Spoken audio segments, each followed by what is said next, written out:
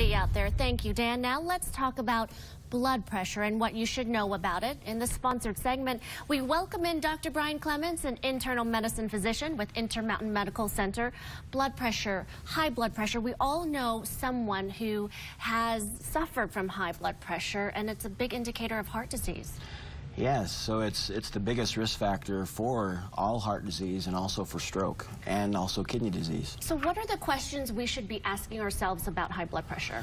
So first of all, do we know what our blood pressure is? And it's important that it's measured accurately. There's specific ways to do it because you can have errant measuring of blood pressure where you may think you have high blood pressure and you don't, or you may think you have normal blood pressure and you don't. And what should we be asking our doctors then?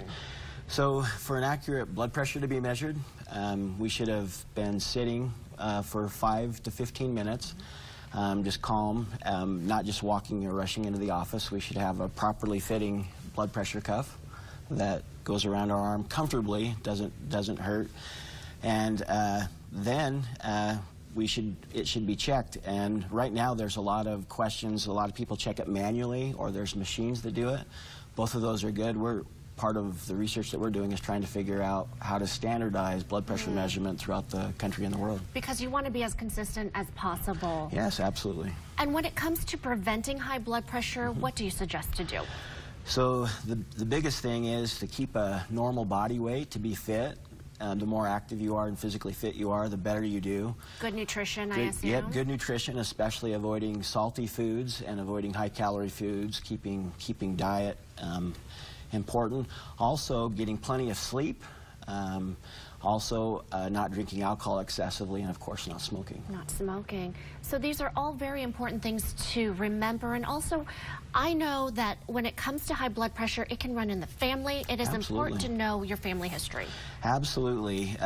There is a genetic preponderance to what we call primary hypertension, and so absolutely, if your mom or dad or siblings have it, you should definitely get your blood pressure checked because you may have it as well.